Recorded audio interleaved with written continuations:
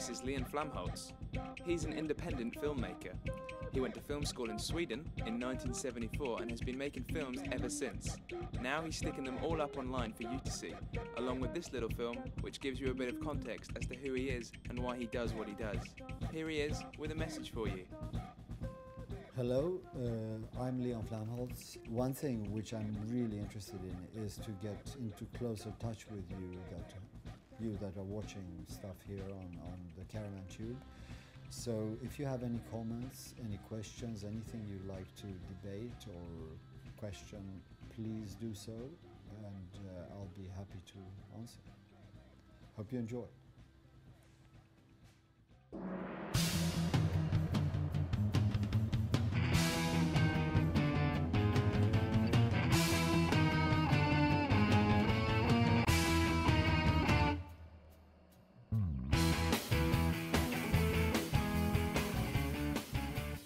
The documentary experience is extremely stimulating. I mean, it's difficult to explain to people who haven't made documentaries how stimulating that is. For me, it was always like an organic process that I would find something that interested me. I found something fascinating, even if it was controversial. It's so interesting that you see how life has a tendency, when you just hit it in the right way while you're filming, while you're talking, things happen that you could never have planned, that you could never have expected. And those instances are so extremely stimulating that you never feel like dropping documentaries.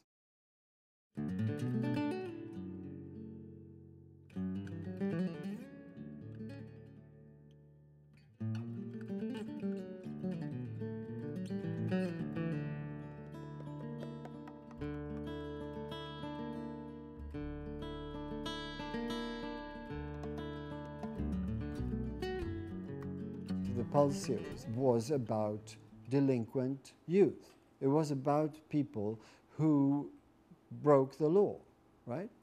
And some of them felt bad about it, some of them felt good about it, they felt it natural or not, doesn't matter. The important thing to me was that I found that the controversy and the sort of inspirational part of their character contra the fact that they were actually doing something negative, so it showed me that this is so interesting because it's sort of like a blueprint or like a reflection of what really does happen both in a person's mind and in society. You know, that you see that something which actually is bad according to the moral can actually be good on a creative level. So somebody can be a fantastic thief. And of course, everybody who has property will hate him, you know. But you know, when it comes down to the bottom line, is that, you know, if something has been done in a really clever way, you have to give it to them. You have to say that, damn it, they did that really well.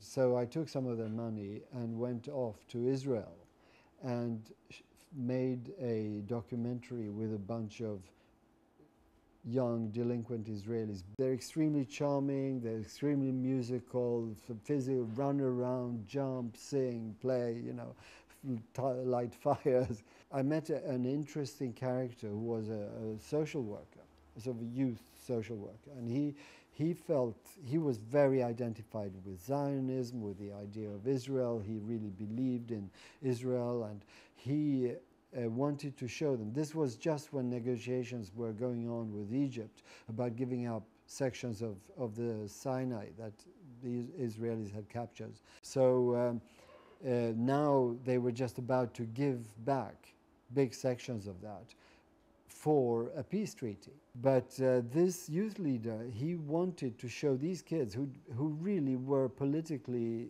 sort of illiterate. They didn't know what the hell was happening in the country. They knew that the Arabs wanted to beat them and they were going to shaft them up there behind. Basically, that was their language. But apart from that, they didn't have a clue. And this youth leader said that, look, I want to show they haven't been anywhere. They've just been sitting in this Tel Aviv suburb. Shoplifting and drinking and fighting, and I want to show them the actual territories that we're going to give back. So he arranged this bus tour, and of course that's a beautiful framework for a story.